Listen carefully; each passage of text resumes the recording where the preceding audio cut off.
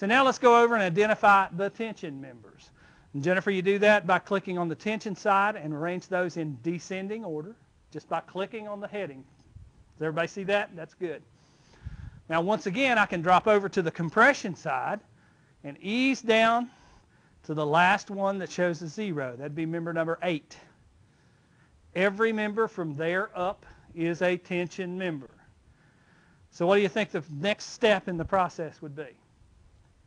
Absolutely. We would optimize each one to get those performance ratios up. So jump up to member 15. We'll do just one. Size it appropriately, Jen. Take it down to about 55.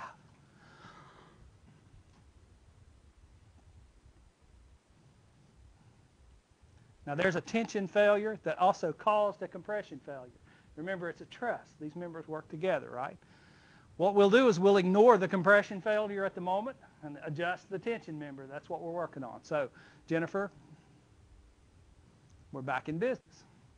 Once again, note the cost. We're gaining on the cost we've just saved $20,000 with just the nominal work we've done. You do see that we have a performance ratio of exactly 1.00. Sometimes the software will fail a member at 1.00. That's basically in the rounding. The software uses 2 digits. If you get 0.99 and it's 0.995, it's probably going to fail you. If it's 0.994 or something like that, you're probably good. But the software rounds that a little funny. Go ahead and do the next one. Pick a top chord member. Top chord. Just click there. Number 27. That's a compression member. Let's use a bottom chord.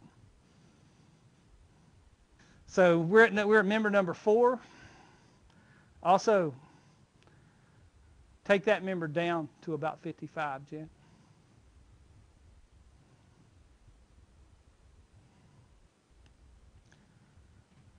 Once again, we have a failure. So size it up properly. Just the member that you worked on. You see it caused other failures because these compression members and the tension members work together. Okay, go back and find us a pure tension member. Select member 29. Size it up 1. Run the load test. All right, go back over and click on the tension heading. Click it again. All right, pick that number 18. That'll be fine. Take it down to 55. Take it as low as we can go. Make it as small as possible. Take it on down to 30. Do you see a different color pop up? Everybody see a different color pop up? That tells us we have violated a code. We have violated the slenderness ratio. What that means is that member probably could take the load. It probably could take the load. This particular member couldn't take the load, but it probably could. But it won't take it for the cycles that the code requires it. So it would take it for a while. Over time, that member would fail for that violation in the slenderness code. You cannot submit a successful design with a slenderness code violation, whether the load passes or not. It'll kick it back out and won't accept it. So move that member back up to 100 or so. All right, we have a successful design again.